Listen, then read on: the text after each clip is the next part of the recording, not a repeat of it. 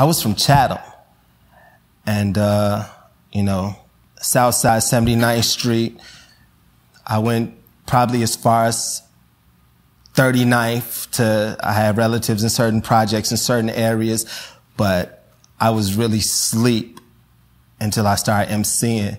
And this was even late. This wasn't like you said, that show that I had at the Double Door. It was then when I was like, oh my God, when I started coming north and seeing how real the scene was. I had no idea. You know, I was just used to my own my radius. And then once I started emceeing, and it's like, okay, you rock a show here. And I was like, where? Like, I didn't know where North Avenue and Damon was. I was like, they don't have no numbers to those streets.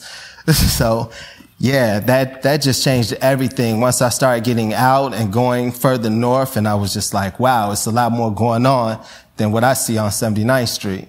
The DJ Third Rail, there was a time he was spinning at Columbia College, and so I was invited there, and then I was invited to NUR and Cosm Rocks and those guys, Mr. Roper, LUW, yeah. So I had that experience of going there, and you know, all that north side stuff was really, really foreign to me. And so it was just, I see it, it's funny now that I'm grown and I've been out of the city and I've been out of the country, that I'm like, wow. But for that, there was a moment in time that's all I knew was just that south side, so.